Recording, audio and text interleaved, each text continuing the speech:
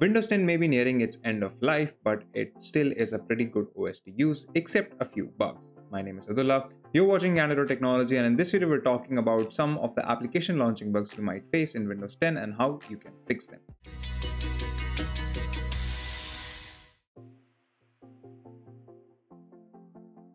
Now for fixing this particular error, what you need to do first of all is head over to the control panel in Windows 10.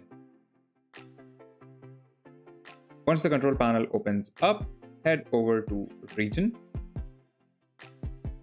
then the administrative tab, and then click on change system locale.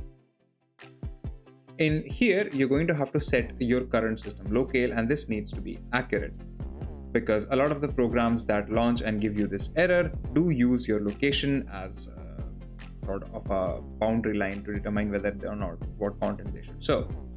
So make sure you've selected the right locale in this list. Once you're done with that, go ahead and click OK, click apply, and then click OK again.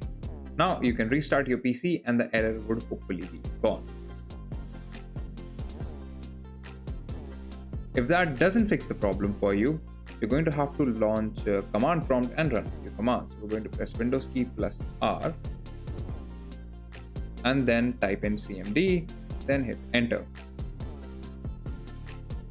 In here, you're going to have to run two commands. So first one being, what this command does is that it scans all of the system32 DLLs on your system and then registers them again. Once you've typed in, go ahead and press enter, and then we can get ready for the next command. The next command also follows the same template. So we type in for %i in windir and then system32 asterisk dot, and this time we're going to type in OCX because now we're targeting OCX files.